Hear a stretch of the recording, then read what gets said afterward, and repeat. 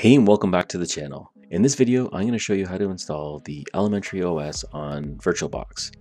So the first thing that we're going to do is we're going to open up our browser and head over to Google, and we'll just do a quick search for elementary OS. And it's going to most likely be the very first link that pops up. So the official domain is elementary.io. You can see right here, click on that. So the way they've structured this download is by giving a donation of whatever amount you want. You can put in a custom donation. I'm sure you can go as low as $1 up to whatever you like. I'm going to select 20 bucks and I'll put in my personal information and I'll click on download. So we'll enter our personal information and we'll just jump forward to the download.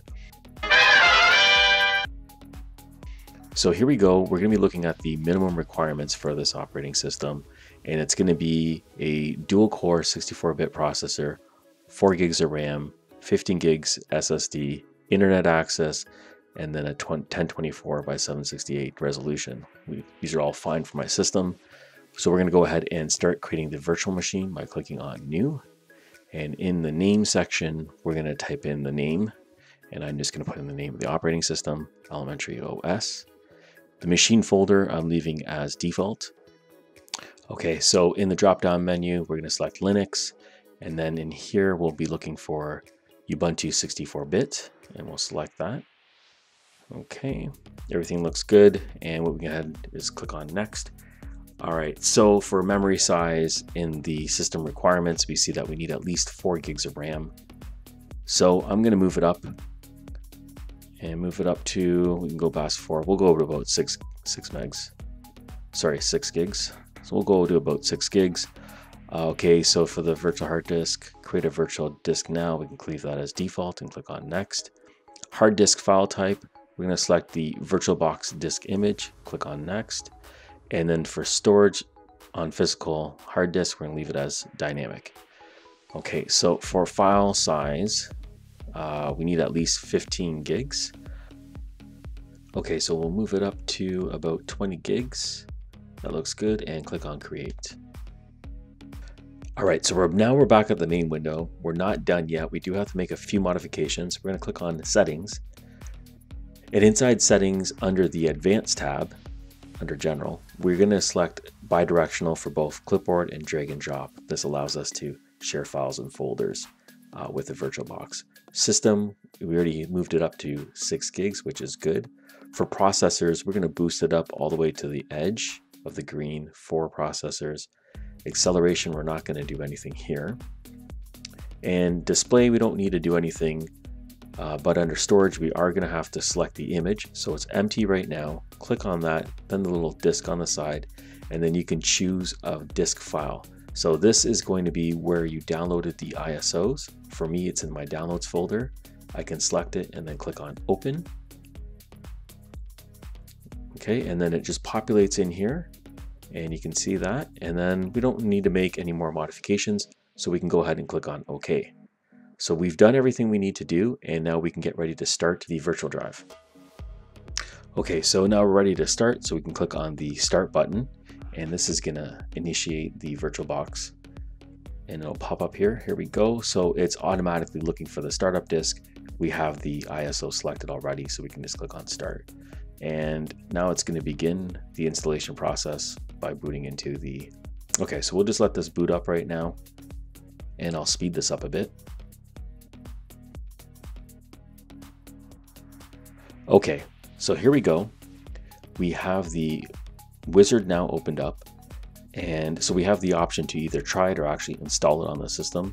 Trying would mean just temporarily doing a live setup. We're going to select English and click on Install Elementary because we're going to actually install it in the virtual disk. So that, and here we go. So the first thing it's going to ask us for is the keyboard layout. We're going to leave the default as US English and then click on Continue. Next, it wants to know if you want to automatically download software updates. We're going to check this box. Now, you don't have to install third-party software. But I'm going to make sure everything gets downloaded all at once during the installation. So click on that and click on continue. Okay, next we have the installation type. Now we're going to select the first one, which is default. It's going to erase the disk. There is nothing in here. This is a virtual setup, so it's fine to leave it checked. And click on next. We don't need encryption or anything else. We get a little warning here that there will be changes to the drive, which is fine. We can click on continue.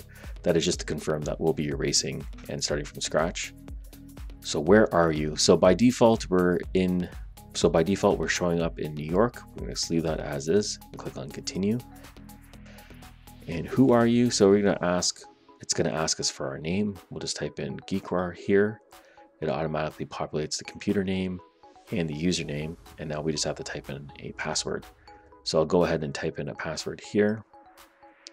And I'll confirm the password. Okay, and then you can click on continue.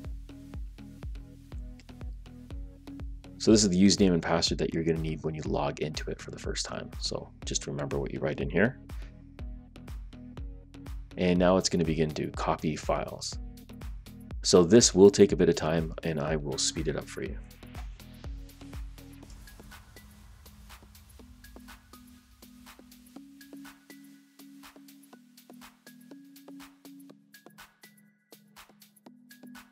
Okay, so now that the installation is complete, we'll be prompted to restart the computer. So we can go ahead and click on restart.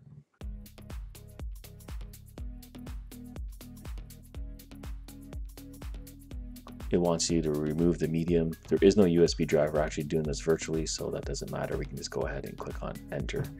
And now the VirtualBox is going to reboot and we'll be back in it to finish up the installation.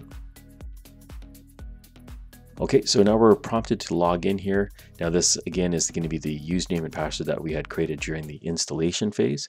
So you can go ahead and type in your password here, and I'll go ahead and do that right now. Okay, and here we go. We're at the main screen now, and it's going to want to just wrap up the installation by asking a few questions. Location services, it's up to you if you want it on or off. We'll keep it on here. Click on next. And then the nightlight feature, it automatically just changes the temperature color of the screen. Housekeeping, if you want to delete all the temporary files, you can select that. And it has its own app center, so you can browse the apps that come with the operating system. And click on next. And we're done. So you can click on get started and you're going to get the desktop that we have here. Everything looks pretty familiar if you've used Ubuntu before. Not a lot has changed. Overall, the experience is going to be pretty much the same. When we open up the screen like this, you can notice that you're not going to be able to get a full screen. And what you're going to have to do in order to do that, here, let me just full screen it right now. So that's maximizing the window. And we have a bunch of spaces on the side. So the issue here is you need to install guest editions. Now, in order to install guest editions, unfortunately, it's not as easy as just clicking on the CD image and putting it into the PC. What we have to do is actually run a few steps using the terminal. I'm going to be creating a separate video for that because there is quite a few steps involved and I want to have a step-by-step process listed there for you. So we'll put the link in the description below, as well as in that video we'll also have all the commands listed for you as well. So I hope you enjoyed the video. I hope you found this useful. And if you did, we'd appreciate a like. And if you subscribe, you'll be able to see any new operating systems that we're going to be throwing on VirtualBox. We have quite a few more flavors of Linux that we'd like to do. Thank you for watching, and we'll catch you on the next one.